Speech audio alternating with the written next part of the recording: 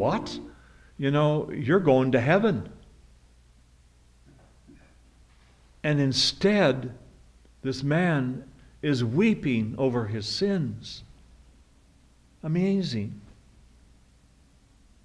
And that's the way we are all to be. And when we're truly weeping over our own sins and our own failings and our own shortcomings and asking for God's mercy, we in turn become more merciful to those who are struggling around us. I had a dispute with a priest friend of mine in the Seattle area. We get college students come to the monastery regularly. And a good many of them are introduced to the monastery by their professors. And there was a professor that came from Pacific Lutheran University. And because I used to teach psychology, I'm always interested in what their majors are. So I'm asking, as the students are coming out into the plaza after a service, I'm asking them individually, what is your major? And this young man said, I'm going to be a Lutheran minister. And I said, no, you're not. And he looked at me. What do you mean? You've tasted orthodoxy. You can relate to that. And so, in less than a year, there was this young man who came on a retreat. And one of the monks came up to me and he said, you know who that is, don't you? And I said, no. He says, that's the young man that you said wasn't going to be a Lutheran minister, that he had tasted orthodoxy. Well, he's now Orthodox. He had a beard and he had longish hair and he completely looked different, but he's now Orthodox. And he had thrown himself into Orthodoxy to the degree that he was planning on going to Holy Cross Seminary. He was a junior in college at Pacific Lutheran, and he was going to go to, after graduation, he was going to go to Holy Cross Seminary and be a priest. And he was so into the everything in the parish that he was elected to the parish council, and so he was chosen to be the secretary for the parish council. So during a parish council meeting, he had his MacBook Air open, which is the kind of computer I have. And he had it open, and the parish council president noticed that he had the marijuana initiative, pro-marijuana initiative sticker on there. And he had the equal sticker for equal rights for same-sex marriage on his laptop. So the parish council said, council president said, why do you have that there? And Tryphon said, well, I'm for equal rights for everybody, and I believe that marijuana should be legalized. Well, the priest sided with the parish council president, ended the meeting, and kept Tryphon afterwards and confronted him. You cannot believe these things. And Tryphon, who is a very young man of integrity, he could have easily said, oh yeah, you're right, Father, I'm sorry, I agree with you. But he didn't. He said, well, I'm sorry, but this is what I feel. This is what I believe. So the priest removed him from the parish council and banned him from communion. I didn't hear about this from Tryphon. I heard about it from 2 professors on the campus who were really upset enough to call me, what's with it in your Orthodox church that you would do this? And then make it even worse, they took away his scholarship from the parish. So here he's facing his senior year, and they've taken away a goodly amount of money that he was dependent on. And when I found out about this from these professors, I called him. He wouldn't return my calls. I emailed him. He wouldn't return my emails. He didn't want anything to do with orthodoxy. And finally, one day, he did respond. And he and his fiancée came to the monastery to talk to me. Now, he wasn't gay, so it wasn't about that. It was about this liberal education he was getting at Pacific Lutheran. And it was about his strongly held belief that everyone should have equal rights in every way. I told him that his greatest sin was putting stickers on a MacBook Air. We don't do that. A PC maybe, but not a MacBook Air. And meanwhile, I talked to two priests in Seattle, and both Greeks, by the way, and they both said, well, tell them we would welcome them. So here's his fiancée, who's on her journey to become Orthodox, and her future husband have decided they don't want anything to do with Orthodoxy. And these other priests agreed with me that the church changes us. Let's give it a chance. It would be like having somebody walk into a cancer ward. You'll appreciate this, doctor.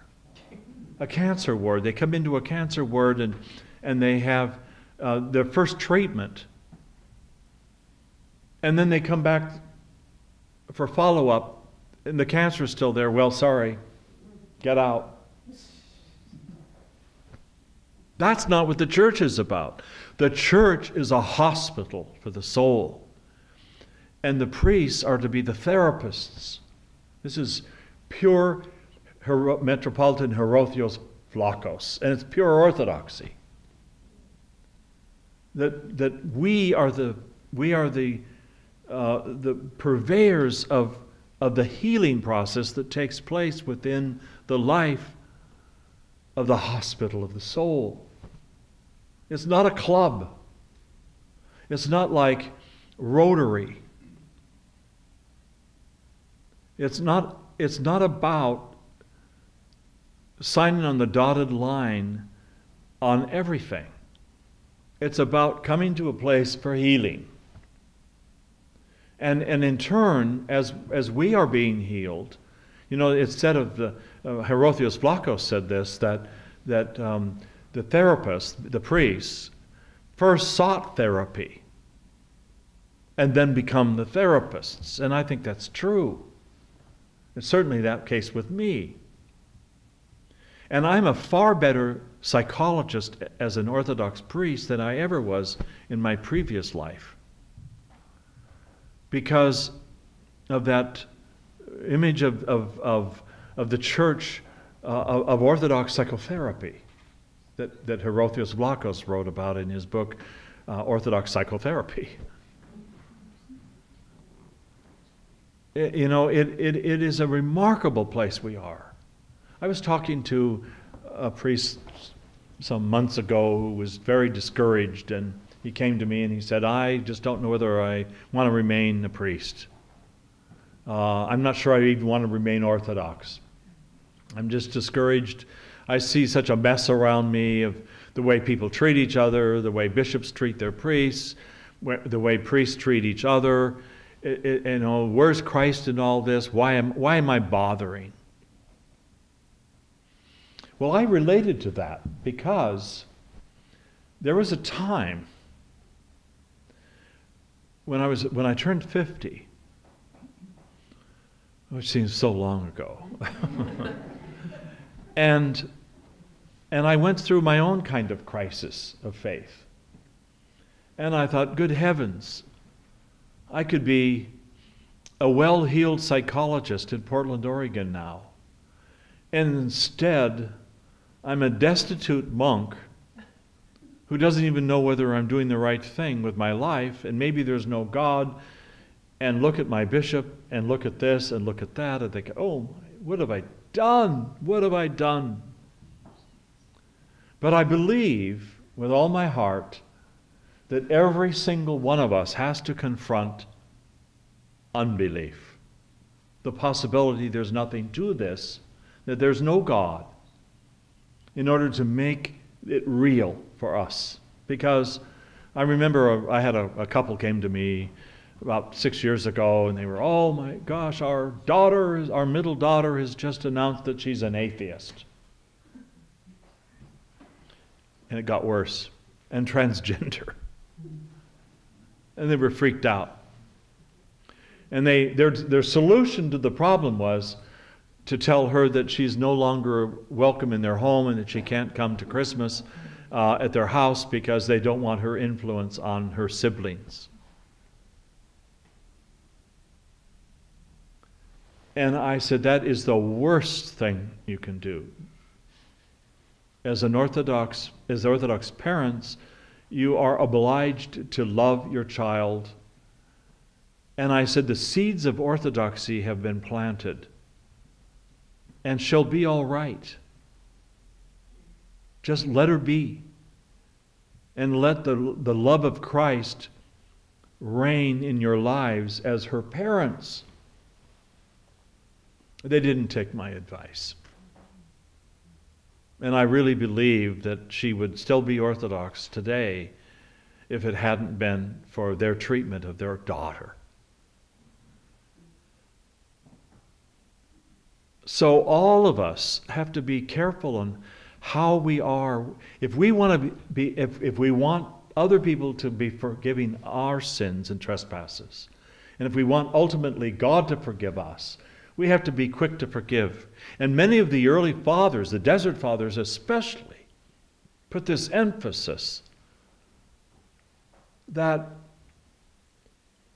we're going to be safe when we stand before the judgment throne of God if we have loved our neighbor and been quick to forgive.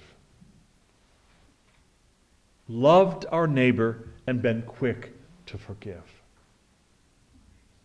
And when we're quick to forgive and we are filled with love, everything around us changes. Saint Seraphim of Sarov said, if you save your soul, or if you acquire the Holy Spirit or inner peace, 1,000 around you will be saved. And it's true.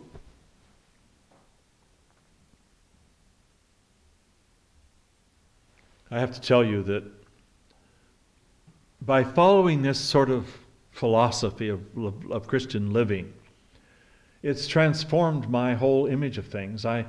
You will appreciate this. When I'm lying there and they're about to do my first cardiac, thing, my cardioversion, which, they stop your heart and then they, zap it, and you're like this, that. Well, I know all this because I've seen it done in aid cars.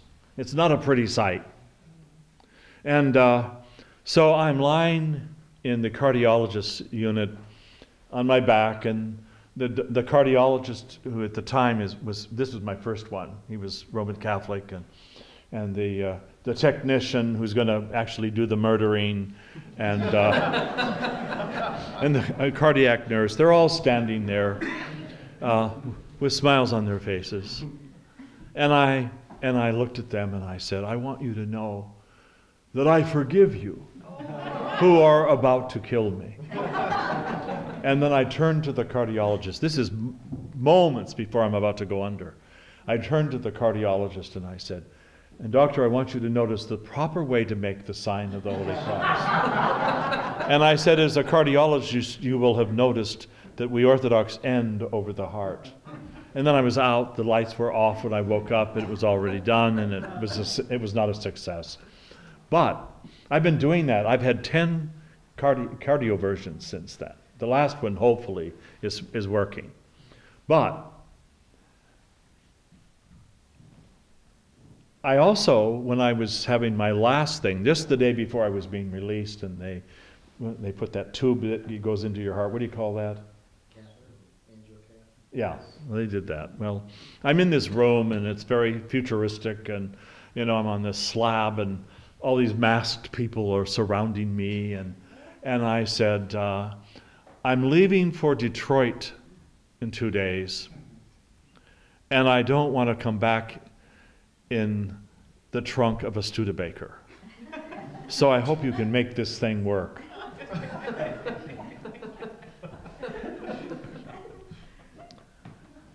And then as I was being, 2 days before I was to be finally released, I ordered a $75 bouquet of flowers delivered to the nurses and the staff. And one of the male nurses comes into my room and says, "Oh, Father, look, somebody sent you flowers." And I said, "Read the card." It's not to me, it's from me to all of you. But again, it's incarnational.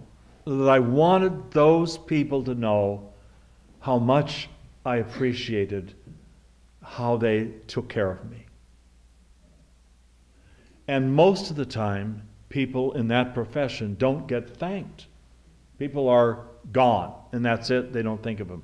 The last time I did that was at another hospital in Tacoma, and I show up 2 weeks after I'd been there, and I bought some flowers, and I'm walking down these long corridors, and I'm in short order realizing this was a little bit much for me to be walking this length. And by the time I got to the cardiac ward, I was wiped out. And I went around the corner, and one of the nurses saw me, and she says, "Oh, Father, you're back. And you brought flowers for one of our patients." And I said, "Actually, no, these are flowers for all of you." And I put them on their counter, on the nurse's station. Again, showing my appreciation, but more importantly, being Christ in their midst, loving them. And that's, to me, Orthodox Christianity in work, in reality. It's how it's supposed to be. And I'm going to touch on for a moment here the subject of abortion. I have had the experience as a confessor of hearing countless women, and especially if they are from Eastern Europe and Russia. I've had more than one woman confess having had 7 abortions. And then now they're Orthodox. They've embraced their faith. And they're devastated thinking of what they've done. And of course, my role as the spiritual therapist in the hospital is to bring them peace by bringing them Christ's absolution and knowing that they're truly repentant by their tears.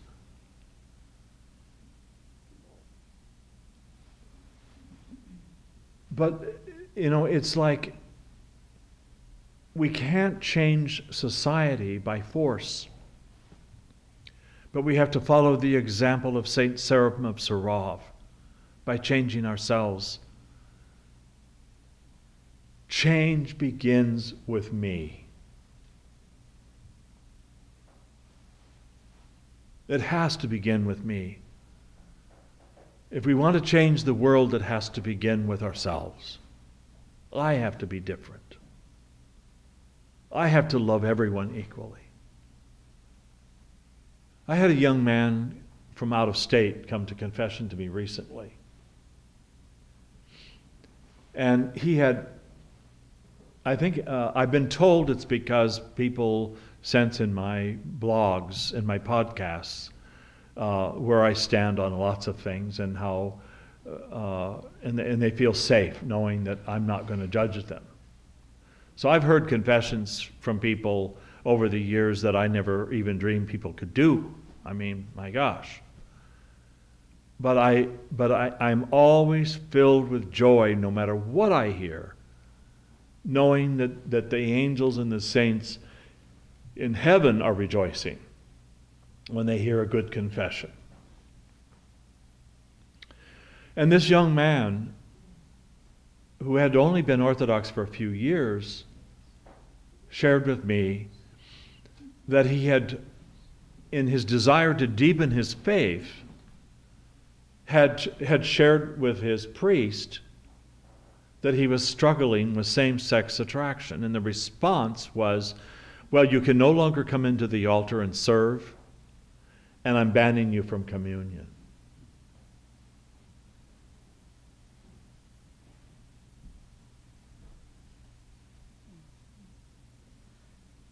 And when he shared this, the grief that he felt, he said, "What do I do, Father?" He says, "I've discovered orthodoxy.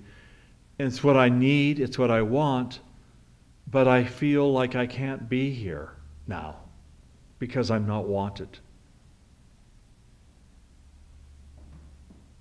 And I said, just from now on, be more more selective on who you have as a confessor. You don't have to have him as your confessor. And I said, if you have a confessor that tells your priest he's blessed to go to communion, then you go to communion. And it's amazing. I have a blessing from my Archbishop to hear confessions over the phone and give absolution over the phone. It's a rare thing, but I have that blessing. What I prefer to do is on Skype, because then I can see the person and I can see their face and I can see the reaction when they see my hand go up and bless them. I always do that in private. I don't want to be out in public somewhere and people are seeing me bless. That would be a little weird. So I don't know how much time we have. 8:30. 8:30. Okay, there we are. There's more tomorrow, I think, yes. Depending on God's will. So God bless you. And it's just a joy to see all of you. And one of the things that is a big joy for me when I do these kinds of travels is it's a great comfort to see Orthodox Christianity thriving in our nation. Sometimes not as much as we'd like to see it thrive, but it's a good start. And I especially love to see young people. There's not enough of you. So I'm excusing that as this is a Friday night. But I would like to see all of you encourage any young people to be here tomorrow. Because you're the future. And remember this, always be very nice to young people, fathers, because you never know, you might live long enough to have them as your bishop, and he will remember.